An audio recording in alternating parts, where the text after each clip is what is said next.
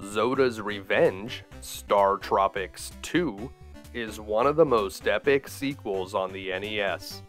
Unlike most other video game sequels that create a new storyline so that new players won't feel lost, StarTropics 2 not only assumes players are familiar with the original game, but have fully completed it. Zoda, the titular villain, only appears in the final chapter of the original game, and characters like Micah, a friendly alien girl, were only revealed during the ending cutscene. This is awesome for fans of the original, but severely limits the game's audience. People that enjoyed the first game but never finished it aren't even going to know who Zoda is. Zoda's Revenge was developed by Nintendo's Integrated Research and Development Division and was the brainchild of Genyo Takada, one of Nintendo's greatest developers. Takada had designed Punch-Out as well as the original StarTropics. He always felt strongly that the North American market had a ton of untapped potential. Most video games at the time were developed for the Japanese audience, then translated to English. That worked fine, but it was difficult to write a good story that would translate well, especially one with comedy elements. Takada hoped that American gamers would be excited to play a game made just for them, full of cultural references they would appreciate. After completing StarTropics, which was fairly successful, Takada already had ideas for a sequel. This time, instead of an island-hopping adventure, protagonist Mike Jones travels through time and is aided by famous historical figures like Leonardo da Vinci, King Arthur, and Cleopatra. The time traveling gives some nice variety to the chapters, which feel much different from the islands of the original. The gameplay is mostly the same as in the first, with one major change. Mike is no longer locked into a grid and can now move diagonally. This control scheme feels much less rigid, although it's not as precise. There are also 3D elements that allow Mike to climb up to higher tiers within the rooms. Zoda's Revenge ended up being the very last game Nintendo developed exclusively for the NES. When it finally released in 1994, the Super Nintendo had been out in North America for almost 3 years, and there wasn't a lot of interest in games from the last generation. It ultimately didn't sell very well, and the series quietly died. While it's very sad that we never got to see what kind of awesome adventures Mike Jones could have gotten into on the Super Nintendo, this game is truly excellent. It didn't make it onto IGN's list of the top 100 NES games of all time, but I have to speculate that their editors just haven't played it. As you would expect from such a late release, this game really takes advantage of the full potential of the NES, and is a masterpiece that shouldn't be missed by anyone that enjoyed the original. Modern players that attempt Zoda's Revenge will still have to deal with all of the challenges the NES is notorious for. There are plenty of platforming challenges that can lead to instant death, the levels are loaded with devious traps, and many of the bosses can be quite difficult. But what if I told you where to find tons of hidden medicines, big hearts, and weapons, so you'll always be ready for the next challenge? What if I told you about secret shortcuts that can allow you to skip difficult sections, or even entire boss fights? And what if I told you how to beat all of the game's challenging bosses? Even Zoda himself? Well, on today's episode of You Can Beat Video Games, we'll learn all of that and more. If you're new to the channel, we're doing deep dives on retro video games and giving you the professional strategies that can be used by the casual gamer. Please make sure to subscribe and click the bell for notifications so you don't miss any new episodes. Let's get started.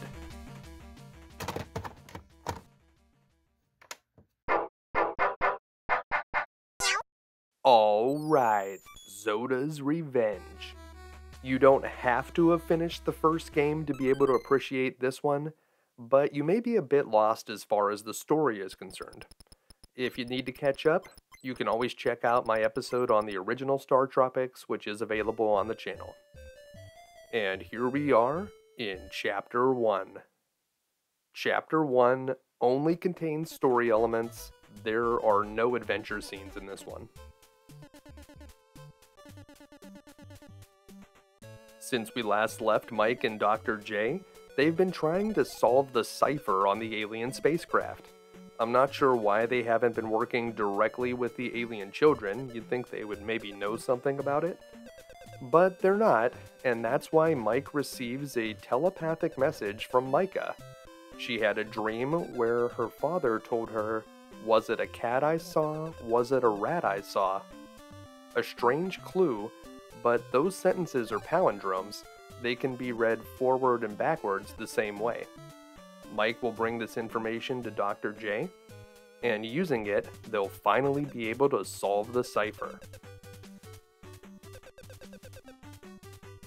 According to the instruction manual, Dr. Jones believes that the answer to the puzzle lies in a strange book called the Oxford Wonder World.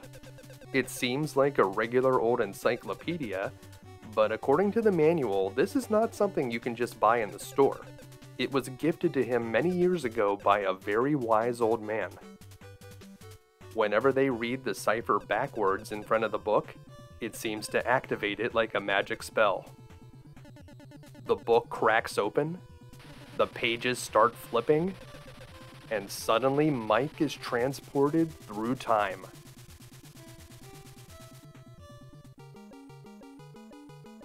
And here we go. It's time for Chapter 2.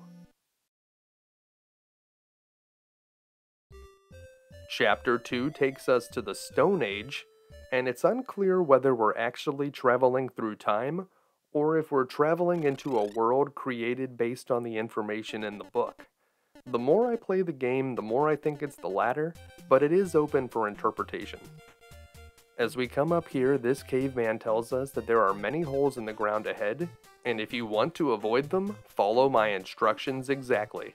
Follow along the right side, but before you get to the tree, go left, then up, then left 3 spaces, then up, and then all you need to do is go left 2, down 1, left 2, down 1, left 2, down 1.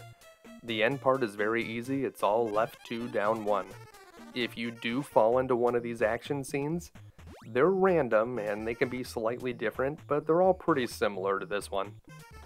Here you can grab the Rocks weapon, which is the weakest weapon in the game and only does half damage, but you can get a good appreciation for the 3D elements.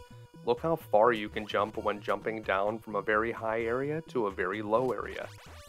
You don't need to kill the enemies here to move forward, so just try to get out as quickly as you can, and you'll be returned to the map screen. On the other side of the snowfield, we'll come to the caveman village. Life has been tough in the Stone Age, and I'm talking tougher than usual. After talking to a few villagers, we'll get the impression that something very bad has happened to the children around here. This guy by the pile of bones is named Tink, and he gives us our first standard weapon, the axe. Tink's axe is sort of the equivalent of the yo-yo in this game. Tink is the only caveman that you're required to talk to. Unlike in the original game, we don't have to speak to all of the villagers to move forward here. Although we may want to talk to some of these cavemen because they offer us valuable clues. If you come around this way, we'll encounter an artist named Picasso, an obvious reference to Pablo Picasso. He doesn't say anything, but his friend fills us in on the details. Picasso's child was taken by a monster named Yum Yum, and when they went to rescue him, they had a traumatic experience with the beast, and Picasso hasn't spoken since, choosing only to communicate through his drawings. Well, those symbols that he drew on the wall are going to be very important when we come to our next dungeon, so it's important that we write them down, or you can just follow the video because I'm going to show you which way to go. This guy is the village chief, and he lets us know that Yum Yum hasn't just been capturing children, but he's been eating them. He also believes that we're the prophesized Southpaw reliever that will come and save the village. After a pep talk from this guy, I feel like we're ready to fight Apollo Creed. Make your way out the southeast exit. It's time for our first dungeon. As you follow the path to the north, this caveman wants to make sure that we got the clue from Picasso, and this other caveman wants to make sure that we have the axe. We're good to go, so just make your way into the cave. Head on up into the first room. We have to take out some wild boars here. You may recall that they took 2 shots to kill with the rocks, but now that we have Tink's axe, they can be easily dispatched in a single hit. There's some more boars in this room, and there are also some new enemies, the purple lizards, which have 2 health, so they'll take 2 hits from your axe to kill. You don't have to defeat all of the enemies in this room, but if you do, it'll open up a secret passage where we can find a medicine. So once you kill the last lizard, head on back to the left, and you'll see that a new path has opened up. So head on up into there, and we'll be able to get a medicine. Medicine is one of the most useful items in the game. You can only use it from the pause menu, so you want to pause and press up. And whenever you use it, it'll restore up to 5 hearts of health. So that's a nice thing to have in your inventory. Although if you die, you'll lose your medicines, so make sure to use it anytime that your life is low. Make your way around this path and we'll reach a blue grizzly bear here. You don't have to kill him, he has 5 hit points. Just make your way around and avoid him. Come over this way and then come back up. You'll want to jump carefully onto this platform, which will take you up to the higher platforms, and then you can make your way over to the left. You don't have to clear these boars to move forward, so just jump down and go through the door. In here there are 3 blue grizzly bears. You'll need to defeat all 3 grizzlies to move forward here, although you may notice there's an open door on the left side. That will just take you to a dead end. That's a room that's adjacent to where the medicine was that we found earlier. Head on up here and there's another new enemy, the snowman. They have 3 health, and there are 2 ways you can go through this room. You can make your way past the snowman and go up and around, or you can try to make some tricky diagonal jumps across those platforms. The jumps are probably a bit more risky, so unless you're very comfortable with jumping diagonally, take out the snowman instead. In this room we'll encounter a gold grizzly, which we can just avoid, but we have to fight all 3 of them here. Take out the one in the middle first, and then take out the other 2 one at a time. The gold grizzlies have 8 health instead of 5, but they deal the same amount of damage that the blue ones do. Just stay far away from them, and when they're defeated, go up through the door, and this is where we need that clue that Picasso gave us. Remember, it was circle, circle, triangle, square, circle, square, triangle. So there's the triangle. And if you go the wrong way, you'll come to an exit and you'll have to start the stage over. So here's the square, then circle, then square again, which is going to be down at the bottom. And the last instruction is triangle. So head on through there, and we will have reached a checkpoint. You don't have to fight any of the snowmen here, just move on to the next room. Just avoid these wild boars and head into the next room, where it's time to fight the boss, Yum Yum. Take a quick step to the right and head all the way to the top and start attacking Yum Yum rapidly from this position. You don't want to kill that boar he was going to eat because it'll distract him for a while, and you'll be able to get in a ton of free hits before he even thinks about attacking you. A few rapid strikes and Yum Yum will go down, and we'll be on to the end of the chapter. Wow, you've done it! As Chapter 2 comes to a close, we enter the back of Yum Yum's cave. Here we find out that the missing children from the caveman village haven't been eaten at all. Yum Yum was trying to fatten them up so they would be even more delicious. They're lucky to be alive, but can finally return to their parents. That's not the only thing we find back here though. way in the back of the cave there's this strange Tetris piece. It's a T piece, although in 2019 there was a viral tweet that featured a photoshopped Tetris instruction manual that had hilarious names for the pieces. The tweet was a joke, but the game show Jeopardy thought it was for real. So for the rest of the guide, I'm going to refer to the pieces by their so-called official names. This one is a Tiwi. Well, it seems that we've returned safely to the present time, and we're getting another telepathic message from Micah. Maybe she knows what's going on with this weird Tetris piece we found. Ah yes, her father Hirokon has hidden the tetrads somewhere on Earth in different time periods. So that's what we're going to be doing in this game. In each chapter, we're going to travel to a different time period. Within that time period, we'll need to find one of the mystic tetrads.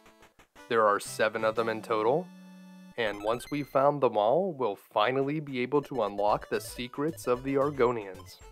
In addition to being an item that we need to find to advance the plot, each tetrad will also increase our maximum life total. Now that we know what we're looking for, we can turn the page in the Oxford Wonderworld, say the magic words, and head off to another time period.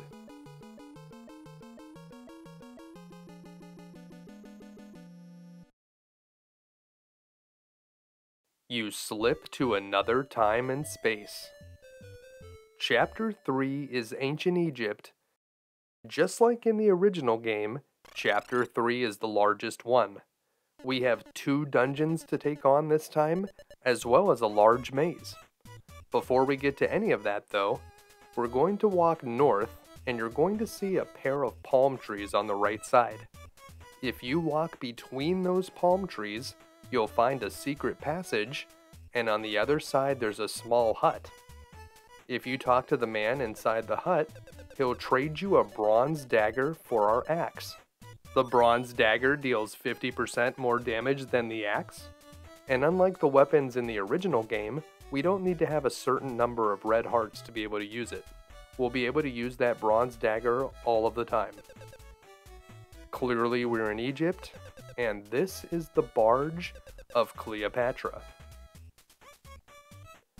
Before we can actually talk to Cleopatra though, we need to talk to most of the people out here.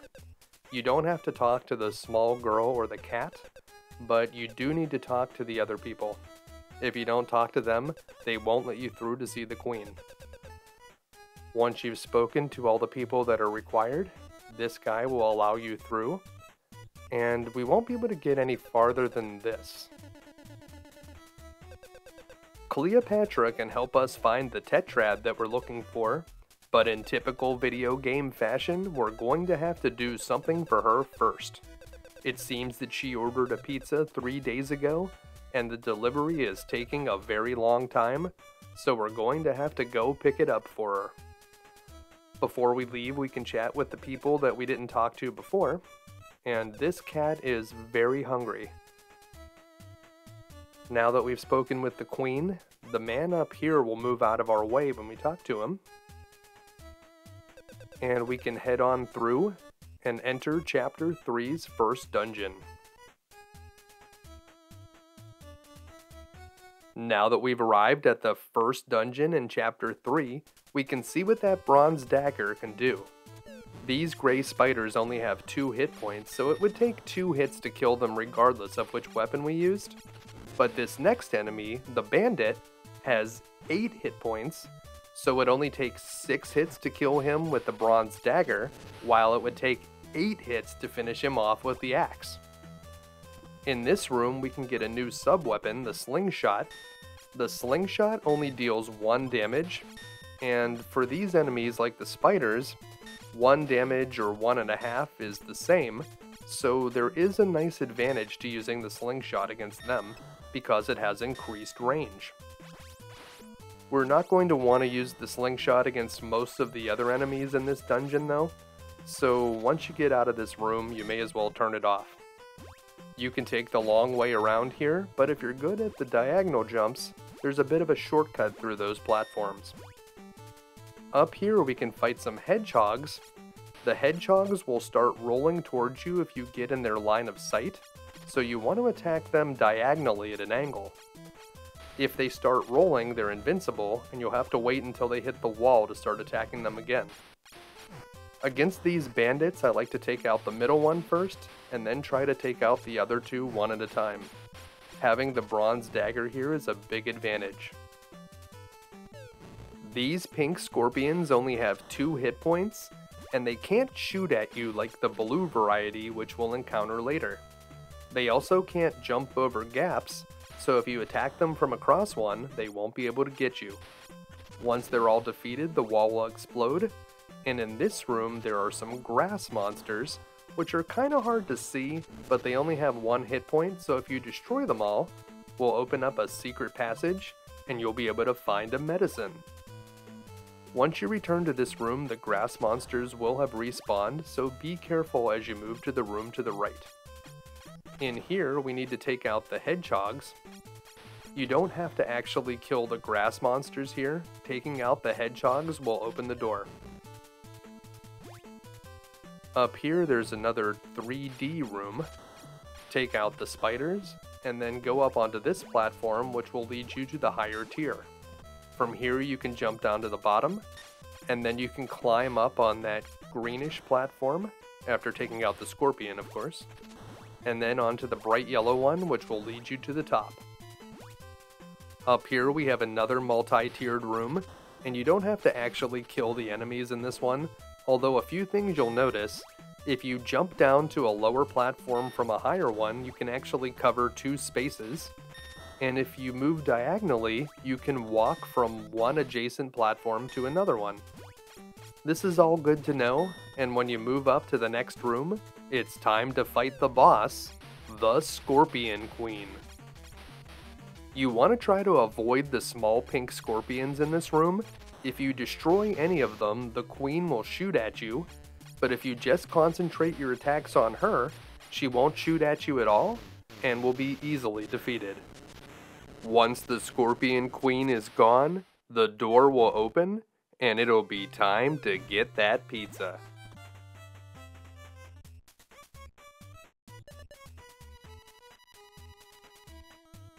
If we talk to this guy over on the right standing next to the camel, he'll allow us to rent that camel for free. I mean, I guess as long as you're searching for a pizza, it's free. This is a very confusing business model, and I don't think it's going to work out very well long term. In any case, once you're on the camel, we'll be treated to this cutscene. Pretty soon we're going to find out why that pizza was taking so long to get delivered. Yeah, it's because the pizza man was riding on the back of a Koopa Troopa. It seems like it might be one of the giant-sized ones from World 4 of Super Mario Bros. 3, but in any case, you're definitely not going to be delivering pizzas very fast riding on the back of that thing.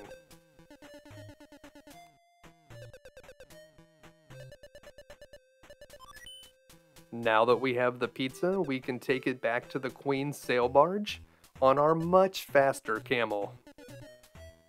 Once we get back to the barge, what do we need to do to return the camel? Can we return it to any Rent-A-Camel location, or do we have to take it back to the one where we got it?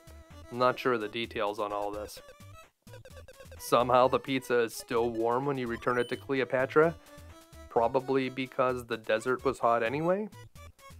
Or maybe the box was really well insulated. At the bottom of the box we see that it's from Caesar's hut.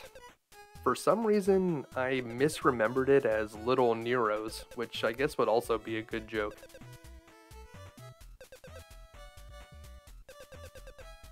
Now that the pizza's finished, she tells us to come closer, and we can see what Cleopatra actually looks like, and she looks very European. I'm sure that with all that time out in the sun, she would definitely have super pale skin like that. That totally makes sense.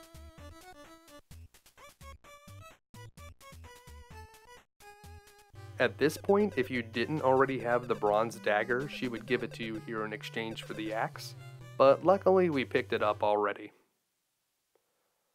From here we could go down to the pyramid, but we won't be able to get in. There's a force field blocking our way, So instead we need to head north, where we'll find a small strip of green river delta.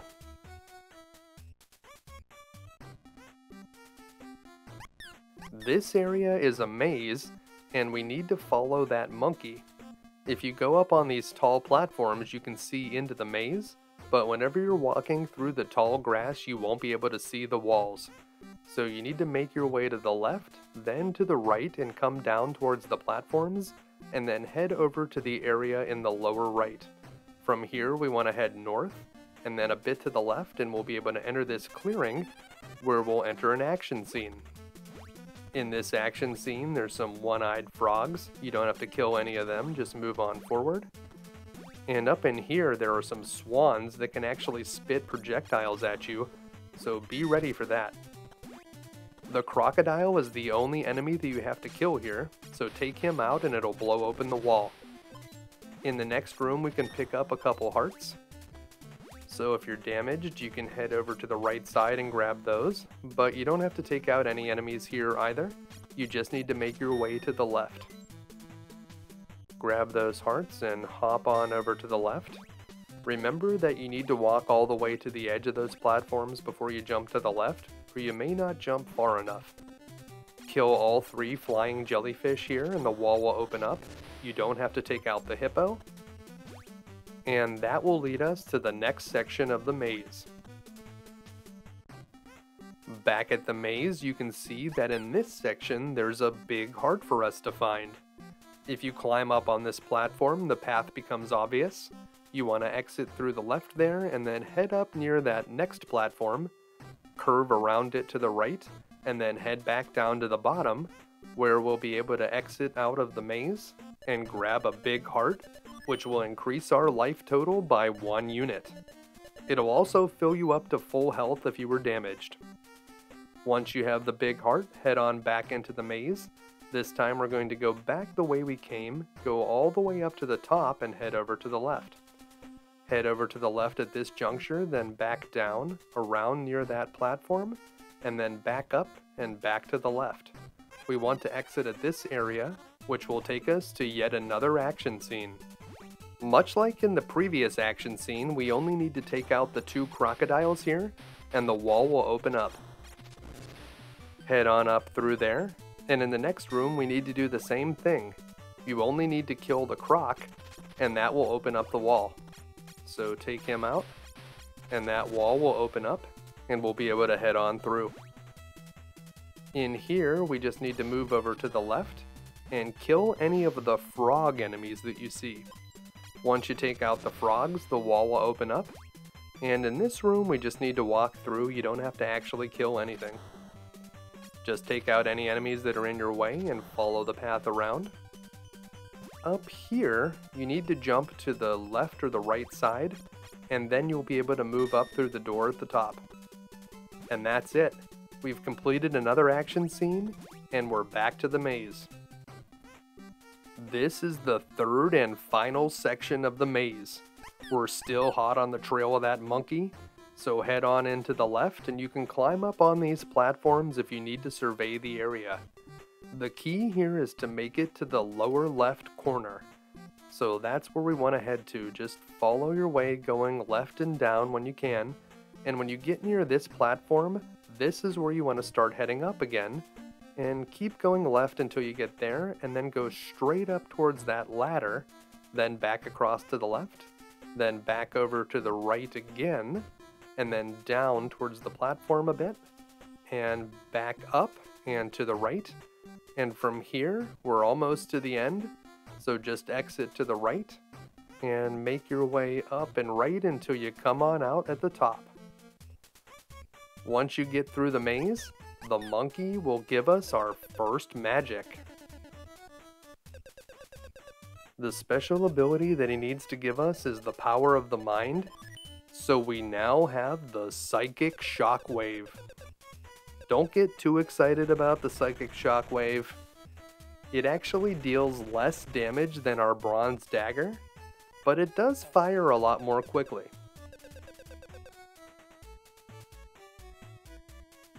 Outside the pyramid, we'll meet a snake that says he was charmed by a catchy tune inside, as well as a man that says we'll need something special to pass through the barrier. That something special, of course, is the psychic shockwave.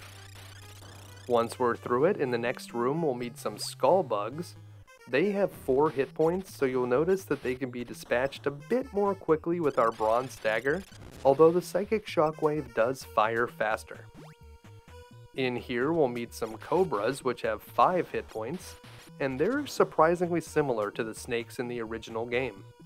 This room has a lot of traps. Watch this. You'll fall through a pit if you stand on that space, and it'll take you back down to the snake room below. Instead, you want to wait for this fire to die down, and then jump across that space. If you want to get the hearts, make sure to wait for the fire to die out, but we don't need them right now. Instead, we want to hit that trigger switch at the top, jump across, and then jump down to hit the switch. There's no fire down in the lower part. Make your way across into the next room. These green zombie enemies have 6 hit points, and you'll notice that they can't be damaged with your bronze dagger. You have to use the psychic shockwave. They'll also charge at you if you get into their line of sight, so attacking them at an angle is a good way to deal with them. The mini mummies only have 2 hit points, but the max mummies have 9, and they also deal more damage if they hit you. These platforms will disappear after you stand on them for too long, so don't linger on any of those yellow square platforms. Carefully make your way past the mini mummies and head on down into the next room. In here we'll face a Birdman enemy which has 12 health and can fire projectiles at you. Your best bet to beating that guy is to attack it at an angle. Jump into the middle of this room and you want to hold to the left and you'll be able to collect these hearts. And you want to avoid that steel ball and walk around the middle of the room there. There's a pit that will drop you down farther. And just make your way through the door on the right. These arrows will push you in whichever direction they're pointing, and we'll need to use our psychic shockwave to defeat that zombie. You'll need to do a few jumps or just hold to the right to get through the door. These skeleton enemies can be stunned but never truly killed. Whenever you shoot one, it'll collapse into a pile of bones, but after a short time the bones will reanimate, and you can actually be damaged if you touch the bone pile. Over here on this ledge there are 2 switch tiles. One reveals 2 hearts for you to pick up, and the other will populate the question mark, which when touched will trigger the wall to blow up. Over here in the next room there's some max mummies, and there's also one of those try your luck signs. The try your luck sign can give you extra lives, but it can also take them away. In my experience, it usually does add lives to your total, so it's probably worth the risk. Head on up through the north door, and in this room we have to fight 2 Birdman enemies. Try to attack them at an angle, and try to kill them one at a time. Whenever there's 2 in the room, they're much more dangerous. Once they're defeated, the wall will blow open, and we'll be entering this room filled with spiky traps and green spiders. The green spiders have 3 hit points, and you'll need to kill all of them before the door will open. So just follow along the arrow tiles and take out the spiders along the edges. Head on up through the door, and in this room there's some more of those skull bugs, and there's a switch tile you can jump on if you need to find a few hearts. It's this one right here. Once the skull bugs are destroyed, the wall on the left will open up, and in here there's 2 of those mini mummies, as well as 2 more of those zombies, which we can only defeat with our psychic shockwave. Quickly take them out and head through the door up above. In this room with the snake-shaped tile pattern, you want to jump on the tile at the end of the snake's tail, which will trigger a question mark that will open the wall. And in this room we'll need to take out 2 max mummies to open up another wall on the right side. Stay away from the area between the tiles in this room. fires will pop up there, and you're much safer fighting the Birdman just staying out of those spaces.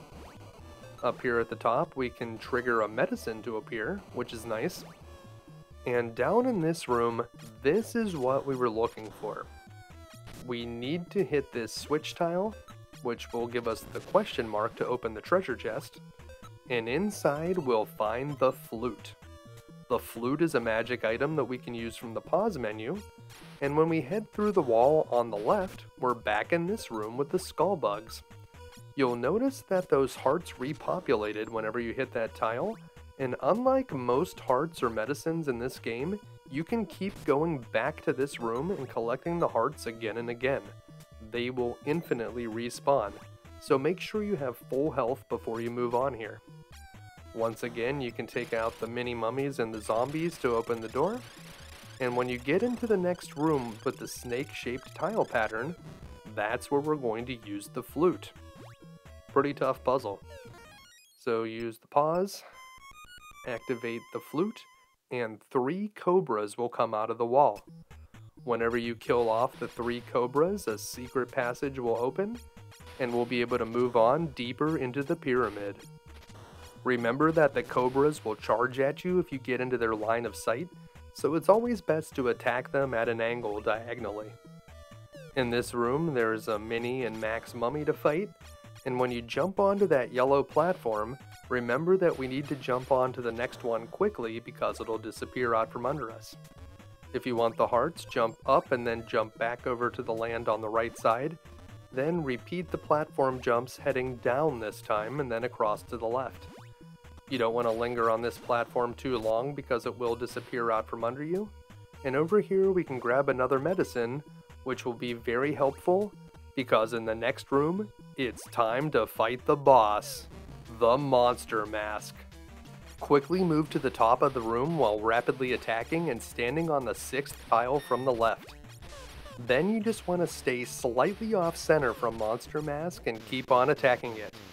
If you get right in front of it, it can deal you massive damage, so you always want to stand at least 1 step to the left or 1 step to the right while you're attacking Monster Mask.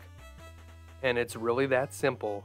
We've made it to the end of Chapter 3 and have found the Pyramid's treasure room. Inside we'll find our second tetrad, the J-shaped piece, officially known as an Orange Ricky. With the Orange Ricky in our possession, our life level is increased and we can return to modern times. And that's it. It's time to move on to Chapter 4. Once again, we open up the Oxford Wonder World and turn the page.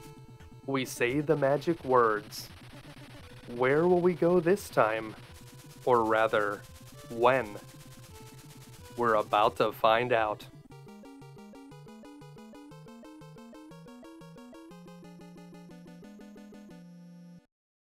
In Chapter 4, we're going to encounter a fictional character from the world of literature, and that's one of the reasons why I think that we're not actually time traveling, we're just going into a world based on the information in this book.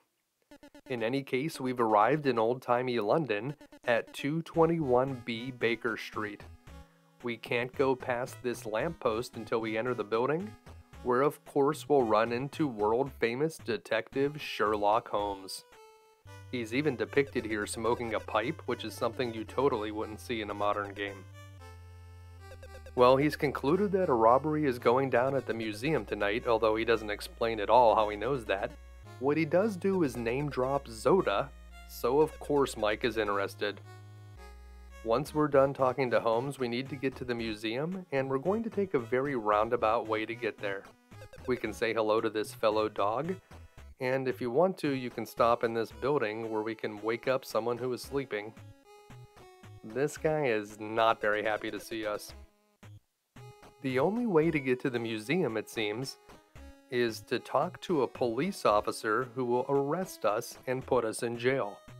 Yeah, I'm sure that makes a lot of sense, but that's what we gotta do. I mean, we are wearing 1990s clothes in old-timey London, so we do look pretty weird.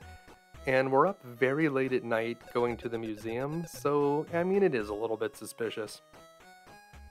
This guy says that the jail is escape proof, but that is totally false. The guard is asleep, and there's a secret passage in the wall on the right. Once you've escaped the jail, head up and then to the left. Follow the path along, and you'll have to cut through this building on the left. On the other side of the building, we can say hello to this sleepwalking guy, and then just make your way up to the ginormous museum building. It is way larger than the other buildings in London and does seem a little bit out of proportion. And hey, we got here before Zoda. Maybe we're the ones that are going to steal the Tetrad. Nope, there he is. So did we get here too late, or was Zoda waiting here the entire time because he wanted us to see him take the stone? Zoda does have a little flair for the dramatic. Well, the game is afoot. We need to give Zoda chase, but before we do that, head over to the left and go down into the sewers, where we'll find a big heart. This one's actually very easy to miss, so don't skip over it before you head down the ladder. Once you have the big heart, make your way over to the right and then head down. There's another ladder that will take us down into the first dungeon. There's some tricky platforming in this dungeon. Normally when you walk up to the edge near the water, you won't naturally walk off, but whenever you're on this wooden raft, if you simply step off the edge of it, you'll fall into the water and die. So be very careful when you're jumping from that raft onto the main land. In this room, there's a shortcut that you can take. Head over to the right, and what the game wants you to do is go up onto that second tier and take the door up above, which will wrap you around and take you the long way through this room. But instead, we're going to jump down to the platform below and take a few diagonal jumps, and then jump from the upper left corner of this platform up onto the second tier, where we can trigger the door and head over to the left.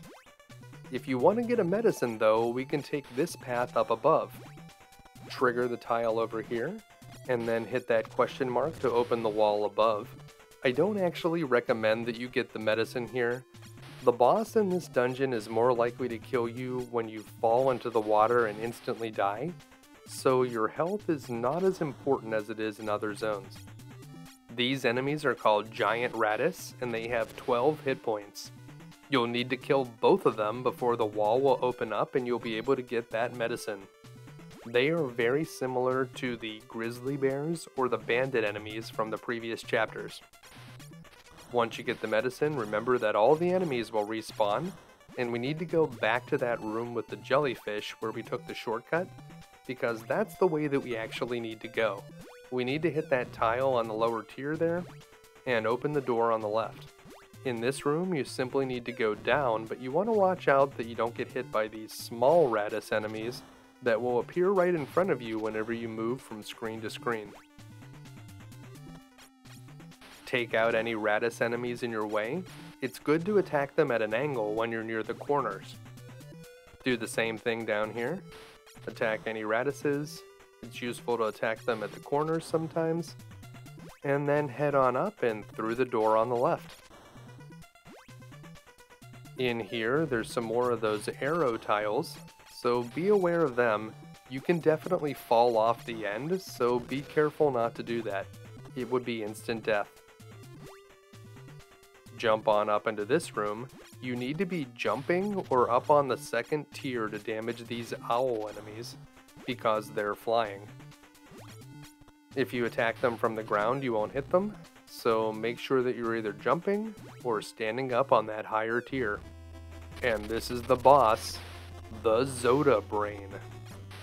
You want to attack it about 3 times each time you're on one of these platforms, and then jump over to the next one.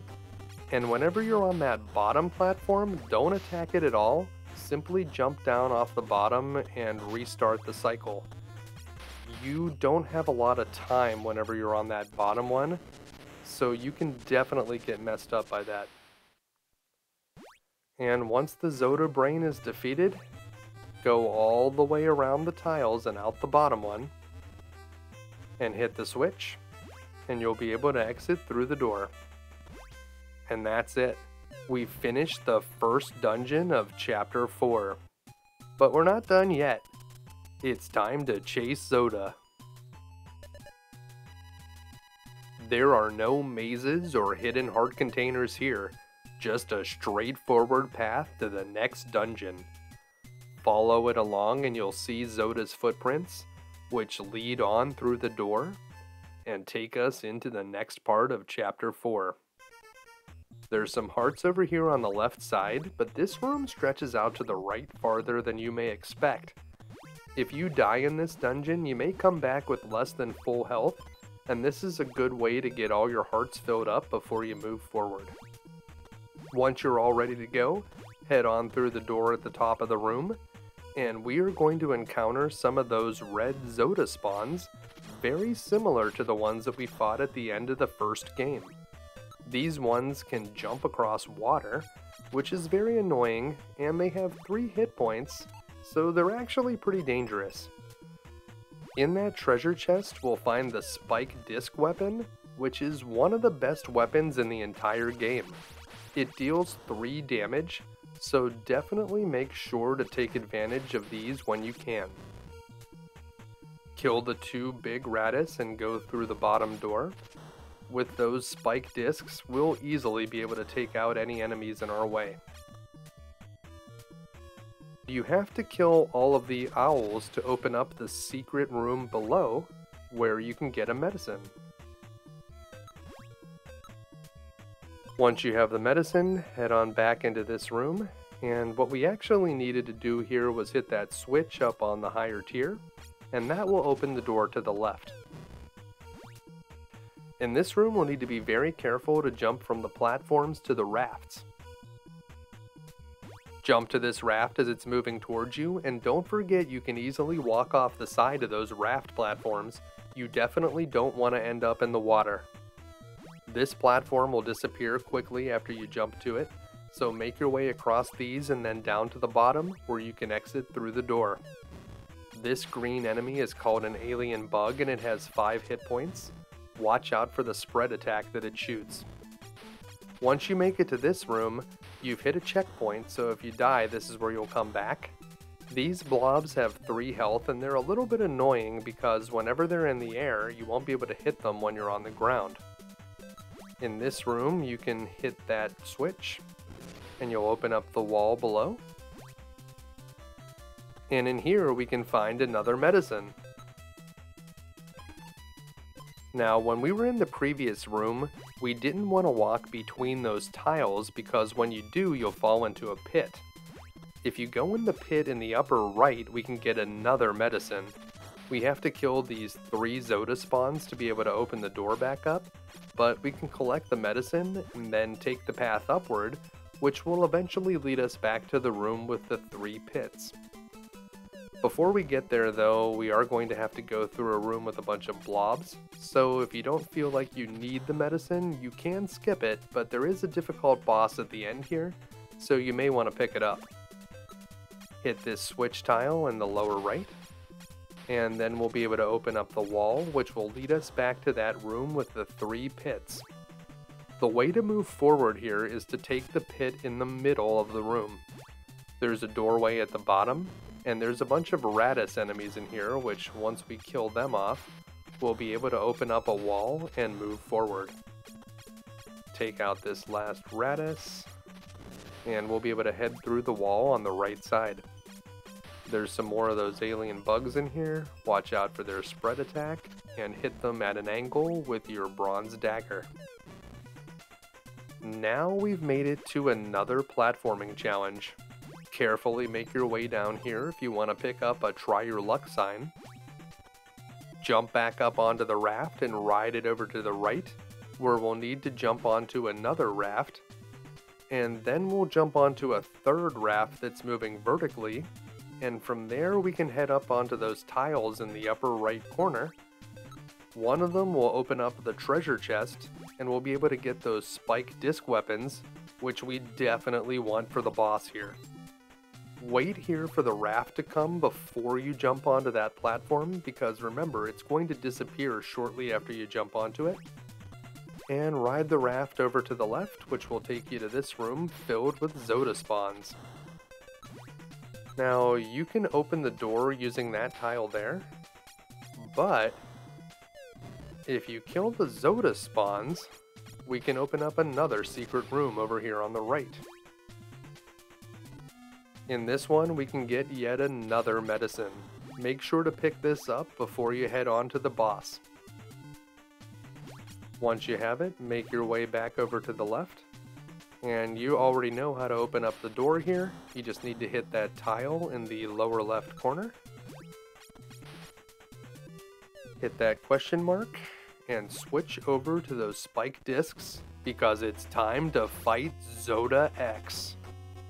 Zoda-X always appears in the lower left or the lower middle first, so we can take advantage of knowing that and try to deal him a lot of damage right off the bat.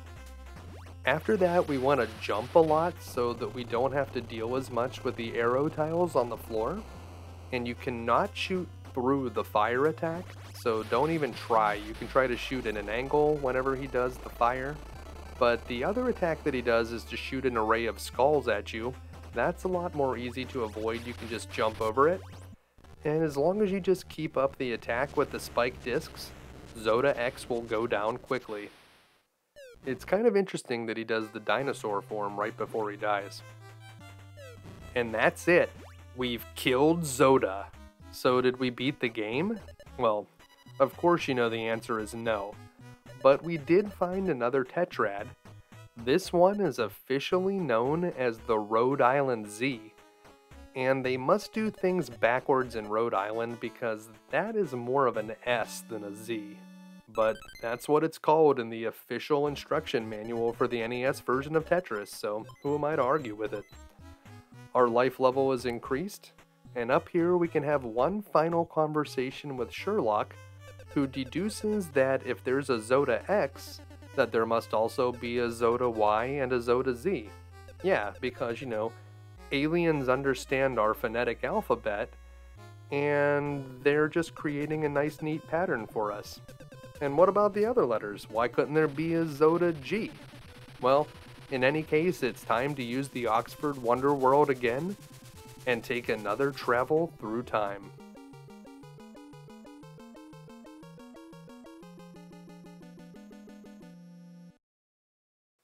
Yeehaw, partner! Chapter 5 is the 1849 California Gold Rush. We appear in a western-themed area surrounded by cacti. We'll need to make our way up north to the mining town. Chapter 5 is one of the most flavorful ones in the game, with lots of fun characters and little things to find. Once we get in here, we can talk to this miner, who lets us know that there's gold in them thar hills. Everyone seems very excited, and if we head to the top part of town, we can have a little conversation with the man in charge. Whenever we tell this guy about our tetrads that we're looking for, he seems to know a bit about them. Although he does call it a tetot rad, he said that it was buried in a mine that was covered by a landslide. We'll need to figure out how to open up the way. But before we do that, if we wander to the very top of town, we can find some funny tombstones. This stuff's all optional, but I like that they included it. Here lies Daring Dave. A landslide sent him to an early grave. And here lies Lucky Larry. His luck ran out and now he's buried. I like that they include little stuff like that. It's kind of fun. If we talk to this guy, he seems to say some nonsense about approaching a cactus from the south, but that's actually an important clue that will come back later.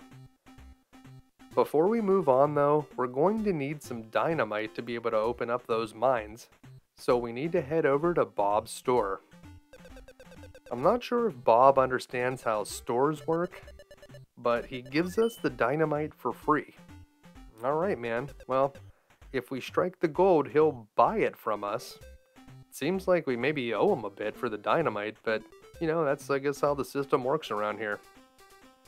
Now, if you head straight to the left from town, and then head down a few spaces, you'll see this yellow line.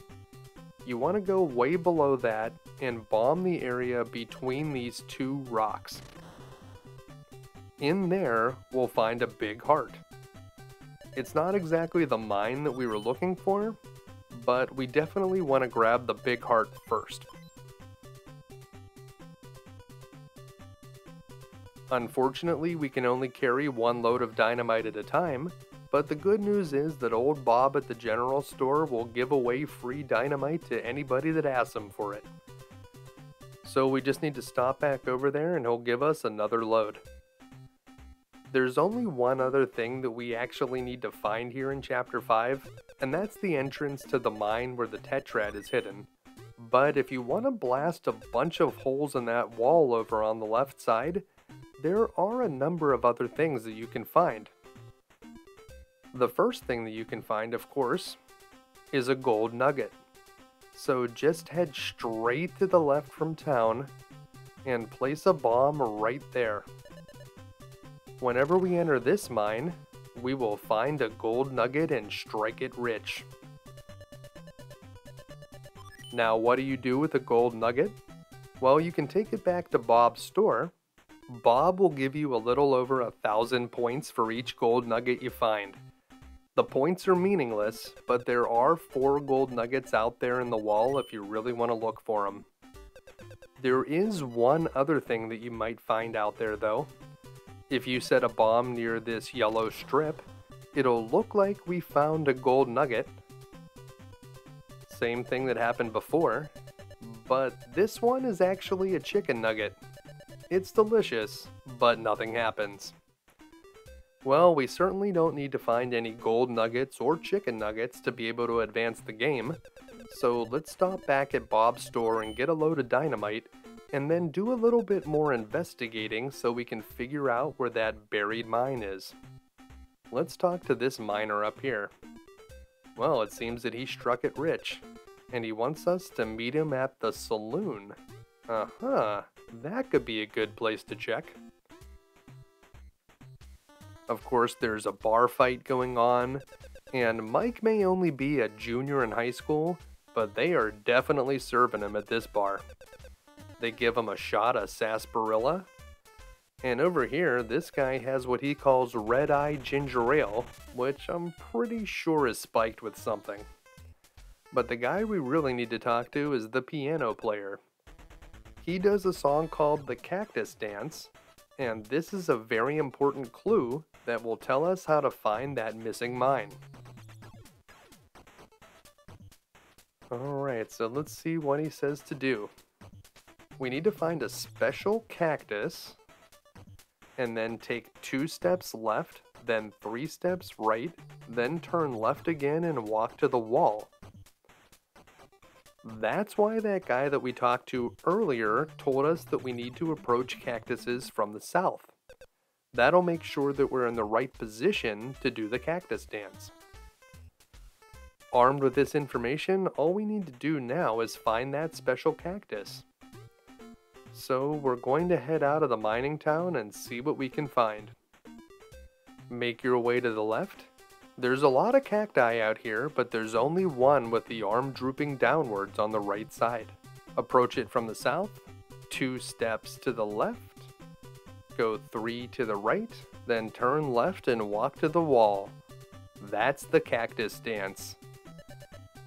We'll put a load of dynamite on there, and this will take us into the passage that will lead to the first dungeon of Chapter 5. Make your way through the path and up into the door.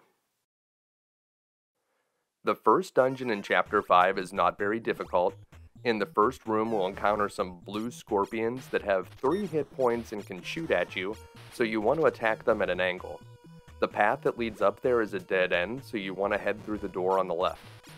These Cactus Man enemies explode in 4 directions when you kill them, but you don't actually have to. Just smash through the wall in the top of the room and you'll find a staircase leading up. In this room there are some boulder traps. You can actually kill the boulders with your psychic shockwave, but it takes a decent number of hits and there's a good chance you'll be damaged when you try to do it. So just avoid them and make your way into this room where you'll fight some purple cobras. They have 6 hit points and are fairly similar to the orange variety that we encountered in Egypt. There's some hearts in that room, but the way to go is to drop through the middle of that platform. And over here, this is the room that was on the other side of the first room. That's the dead end over there on the left that we didn't go into. In this room, we want to jump up and take out the scorpion on the right side. Watch out for the one that shoots from the left. Then you can drop down and remove these 2 cobras. Whenever you hit this switch, you will find the question mark that will open the door below. But make sure to be careful of that scorpion whenever you're going up there to collect it. In this room, we'll fight some dirty chests. Whenever you hit them with your bronze dagger, they will explode and turn into dirty coins. Those only have 2 health, but they move very fast, so you'll want to take them out as quickly as you can. Inside the real chest, we'll find the bolas, which are a weapon from the previous game. They have a lot more range than our bronze dagger, so we'll want to use those on the boss, which is in the next room to the left. But if we kill all 3 Cactus Man enemies in this room, we can open up a hidden passage, which will lead us to a medicine. So that could be handy to have whenever we fight the boss, but don't forget that those Cactus Man guys are going to be back when you enter the room. Head through the door on the left, and we're going to switch to our bolas. They have much better range than our bronze dagger, so that'll allow us to stay pretty far away from this enemy. This boss is known as the Rock Cyclops, and this is what you want to do to fight him. Just keep a decent space between you and him, and keep throwing them at his face. You'll need to jump over the boulders when he rolls them towards you, but the most important thing is to kill him before he gets too close. If you come into contact with the boss himself, that is instant death. So you want to make sure to finish him off before he gets all the way over to the right. Once he's gone, jump on these platforms and you'll be able to head through the door at the top of the room, which will take us out into the next area. This is another straightforward corridor that's going to lead us directly to the next dungeon, but before we get there, we are going to have a short conversation with a friendly mule. Pretty weird, I'm not gonna lie. He gives us an upgrade to our Psychic Shockwave, and now we'll be able to deal more damage with it, and it'll shoot farther, which is nice. The only problem is you need to have at least 5 red hearts to use it, or you'll be downgraded to the regular Psychic Shockwave. If you need some hearts though, you can hit that tile down in the lower part of the room and find 2 of them. And in this room, let's try out that Super Psychic Shockwave. We can jump and attack these scorpions, and you'll notice right away the enhanced range that it has. It goes a lot farther than our bronze dagger, and it deals the same amount of damage, so we're going to want to use the Super Psychic Shockwave whenever we can. Make sure to quickly jump off of those arrow tiles as soon as you enter this room. You want to collect that medicine, but you can just go right through this room and then quickly jump off to the left in the 3rd room. If you take out these 3 blue scorpions, you'll open up the wall on the right side, and you'll notice that if you had followed those arrow tiles, you'll end up in a small dead end, which will return you to the beginning of the area. Down here, we can go through the secret passage that we opened up, and inside we'll find some hearts, and of course, a medicine. Once you have that medicine, make your way back out of the door and head downwards. That will take you around the corner, and we can move on to the next part of the area. Interesting thing, if you fight these dirty chests with your Super Psychic Shockwave, or the regular Psychic Shockwave for that matter, they won't turn into the dirty coins, and they'll be a lot more easy to defeat. Each one has 4.5 hit points, so 3 shots of your Super Psychic Shockwave should take them out. In this room, we can blast through the wall and get another medicine, and we're going to encounter more of those boulders here, and you can see how the Super Psychic Shockwave can actually kill them. You need to be careful though, whenever you kill a boulder, another one will immediately spawn from the right side, so it may actually be better to just try to avoid them. You definitely want to get this chest. That star will grant you invincibility whenever you use it from the pause menu. Invincibility is quite good in this game, so make your way through that door, and there are 4 Cactus Man enemies to take out here. Remember, whenever they flash, that means they're going to explode, so just stay out of their way whenever that happens, and you should be able to clear these guys fairly easily. In the next room, we're going to have to fight a mini-boss. This guy's called the Mine Rider, so let's try out that invincibility star. It lasts for about 10 seconds, and so we can get up in here and just rapidly attack this guy as fast as we can. You can use your bronze dagger or the super psychic shockwave. Don't use the standard shockwave. And once you're through, this is a checkpoint. So if you die and lose a life but don't lose all of your lives, this is where you'll come back to. Take out those blue scorpions and the door will open on the left side. And in here, we're going to encounter some minor ghoul enemies, but we don't need to use a reflecting mirror to kill these ones. They only have 1 hit point, and you can mostly just avoid them. Hit that tile on the far left to open the door, and make your way up into this room. In here, there are 3 purple cobras, and as you may have expected, if you kill them off, you can actually open up the wall on the right side. In here, there's another treasure chest, and there's also a conspicuous crack in the ceiling. So if you hop up there and attack it, you can enter another secret room. This one gets you the medicine, although the star that we found in the previous room is probably the more important of the 2 items. Head on up through the path at the top of the room here. We're almost at the boss now, but there's a few more traps to navigate. If you just walk on the sides of this room, you won't be able to get hit by the wall stakes here, but they're a bit trickier in this room. You'll need to wait until they retract, and then you'll be able to pass to the space right before the next one. And in this one, you want to wait, then hesitate there for a second, and then move on up into the next room, where we'll face the Masher Miner. You want to rapidly attack him with your super psychic shockwave as soon as you get in the room, and whenever he mashes the ground with his big hammer, that's your cue to turn on the big star. The big star will make us invincible for 10 seconds, so during that invincibility, you want to get up in his face and hit him with as many psychic shockwave shots as you can. Once it wears off though, you want to step back a bit and try to finish him with the last few shots. It's not that difficult to beat him if you have the big star. And with that, we've completed Chapter 5. It's time to find another Tetrad. There's not much to see here in this area. Just head on up and pick up the very important line piece, which is known as Hero in the Tetris instruction manual for the NES. And yeah, it does feel like a hero when that thing shows up and allows you to finally make that Tetris. And with that, we're going to open the Oxford Wonder World again and say the magic words. Where will we travel to this time?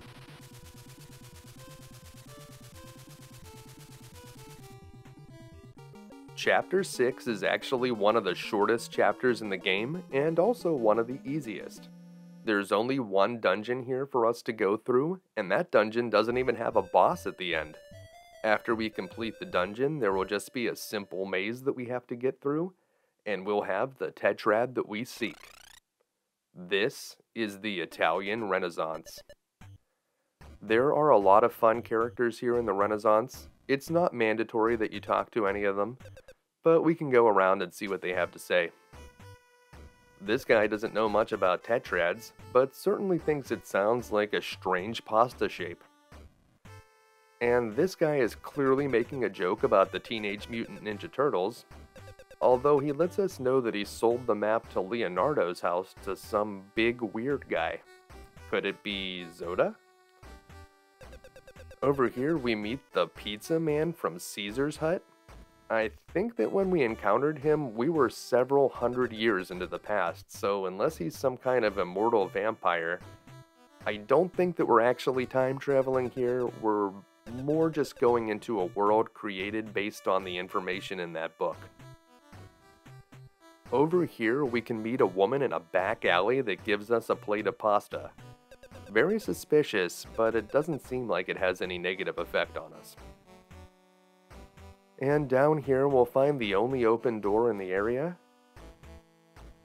and there are some footprints that clearly belong to Zoda. Someone's inside this statue, so to get him out, we'll need to head down these stairs and into the first dungeon. This dungeon is a weird one. There are no enemies in here that you'll kill in the traditional way. Everything is more of just a trap. Navigate these steel balls carefully and make your way to the door on the right side. And in this next room, you want to wait for this heavy ball to drop and then pass underneath it as it retracts upward. In the next room, we'll encounter more of those moving platforms. Treat these ones the same as the rafts that we encountered in Chapter 4. If you're not careful and you walk off the edge of that moving platform, you will drop right into the pit and instantly die. Make sure to hold to the right whenever you jump over these blue spiked fences. If you just jump straight up, the platform will go out from under you and you'll fall into the pit below. Jump over these the same way, make sure to hold right when you're jumping, but you want to let go of right whenever you land on the platform because you can accidentally just walk off the edge. If you grab the medicine, you'll have to repeat the platforming challenge above, but once you have it, you'll just want to make your way through the door on the right. In this room, you need to get all of the balls to go into the hole in the ground. And the way to do that is whenever you hit them, they'll change direction from moving vertically to moving horizontally and vice versa. If you stand right here near the hole, you should be able to easily guide that one in, but this room's a bit more complicated. Stay along the bottom here, that's the easiest way to get past those balls, and you want to come right up to this position so that you can shoot that ball into the hole. If you miss it, you'll need to correct and shoot it again. But you should be able to take out those two fairly quickly, and that will make it easier to take out the next three. This one can be shot in. You may want to jump after you shoot it in case it comes in your direction. And you want to put this one on this exact line, and then move it onto this line, where it could be easily tapped right into the hole. The final ball is the most difficult one. You want to pull it into this position between those two yellow barriers, and then get it onto that line where you can shoot it into this position right next to the hole, and then just tap it right in. And that's actually the last room in this dungeon. You can just make your way out the top, and we'll find a hammer and chisel, which we can use to rescue the guy that's trapped inside the statue. The chisel is in the top of the room, so make sure to grab it first, and then you'll head down and pick up the hammer. Once you have both tools, you'll be able to chip the famous master out of his statue. And of course we all know who it is. It's Leonardo da Vinci. Chip, chip, tap, tap. And there he is. Da Vinci himself.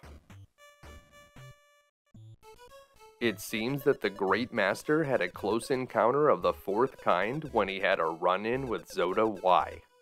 How we know it was Zoda-Y and not Zoda of some other letter, I have no idea, but the good news is that Leonardo has a lead on the tetrad we're looking for. Before we go, he asks for our opinion on the Mona Lisa, and when we tell him that we don't like the hairstyle, he changes it to something a bit more radical. He also has a gift for us, a new weapon, Marco Polo's katana. The katana deals 1 more damage than our bronze dagger, so we'll be very happy to have it. It's also one of the most powerful weapons in the game. The only ones that are more powerful than it are temporary sub-weapons. Leonardo mentions an invention that he has, and it seems to be a crazy flying machine. While we're taking flight, we do get a telepathic message from Micah, and she lets us know that something bad has been going on Sea Island. It seems that the aliens have arrived, and they hypnotized Dr. J, and then found out how to time slip. I didn't even think that Dr. J was in Sea Island right now. Well, in any case, it seems like we may be heading into a trap. But before we go, we stop on this strange island. There are no dungeons on this island, but if you head over here onto the left side, you can find a secret passage through this wall where we can get a big heart and increase our life energy. Once you have the big heart, make your way back the way that you came and go back into the flying machine where we can move on to our next destination. Once again, we take flight, sputter, sputter, cough, cough, and once we land this time, this is where the maze is. So make your way around and enter the castle.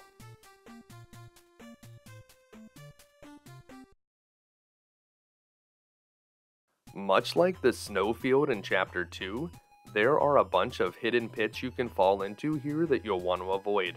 Stay along the lower wall here and then walk all the way across, following this wall and then dropping down to the bottom, and then go all the way across and stay on the right side. After you go through the stairs, stay along the right wall here and then cut all the way across to the left and follow the left wall for a bit. Take that left wall all the way to this intersection and then continue to the left. In this narrow corridor, we are going to hit a pit that we can't avoid. Once you drop into it, it's time to play an action scene. Just hit the switch tile in the lower right corner, touch that question mark, and you'll open up the wall at the top of the room and be back into the maze. Follow it down into the stairs, and in this room you want to take 2 steps left, 1 step down, and then follow to the left until you get to the stairs and step up into them. In here we're going to hit another action scene that we can't avoid, and this one's very important because depending on which door we go through, that's going to determine where we come out on the map. So make sure to take the door at the top of the room. Watch out for this skull that spits bones at you, and just make your way over to the stairs. If you take one of the other doors, you'll end up on a different path, and the 2 paths on the left and the right are dead ends. We're almost to the tetrad. You want to go straight up here, go to the 4th mask and take 1 step down, then head over right to that statue, and just stay close to it, and you'll be able to grab the next tetrad, known as the Cleveland Z. I guess that Cleveland understands how letters work, because unlike the Rhode Island Z, this one is an actual Z. Micah had warned us that this was going to happen. It seems that the aliens had been setting a trap, and now we stand face to face with Zoda-Y. This time we won't be heading into the Oxford Wonder World to go to the next chapter. Instead, Zoda is going to teleport us to a place that he wants us to go. He laughs, but really the joke's on you, Zoda, because the place that you sent us to is a legitimate chapter where we'll be able to find another tetrad. Yeah, nice trap. Chapter 7 is Transylvania, and unlike many of the other chapters in the game, we're not going to meet any historical figures. We won't run into Vlad the Impaler or anything like that. This one is very straightforward. There's just one big dungeon in here to do. So just follow the path along to the castle. Now, while there's only one dungeon here, that doesn't mean that it's going to be an easy one. This is one of the more challenging dungeons in the game. We have full health right now, but if you've been in this dungeon before and died, you're probably going to want to collect a bunch of hearts here at the beginning, so if you head over to the left, there's another set of 2 hearts here you can pick up. The shortest way to go is to take the path up here, but if you want to get another medicine, we have to go all the way to the right instead. So this path is optional. If you already have full health and you feel confident, you don't need to come up here and get the medicine. But in this room, if you take out these 3 bats, which are called Noctos, you should be able to open the door and we'll be able to collect that medicine. The Noctos have 3 health, so our katana, which deals 2.5 damage, is just barely not enough to kill them in a single shot.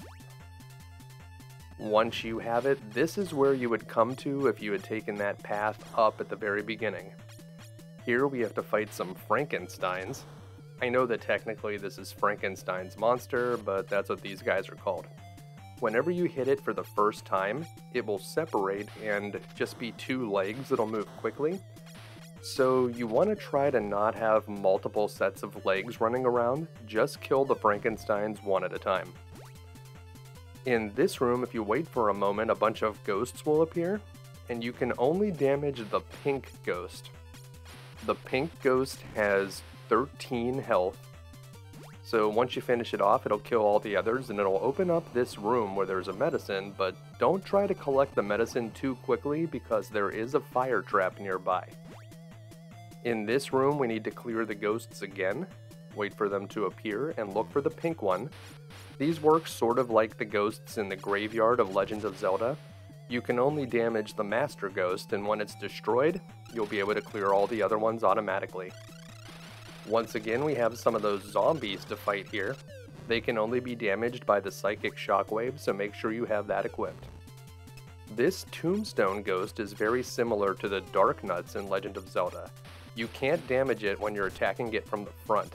You have to make sure that you hit the tombstone on its back. Watch out for the projectiles that it shoots at you. You can jump over those. He has 13 health, so once he's cleared, you want to be careful when you go through this room that you make sure to get the treasure chest on the right side, so do a few jumps to avoid being pulled into the center by the arrow tiles. And here you'll notice you can continue to fall through the ground several times in a loop. We want to break the loop by moving to the right on the very second room there, so the one right after the first one that you dropped through. And you will find a try your luck sign in there, and then you can head over to this room where there's more of those blue Noctos. We did collect the three-way shot, which is the most powerful weapon in the entire game. If you use it against the Noctos, you can kill them in a single hit because it deals 3 damage.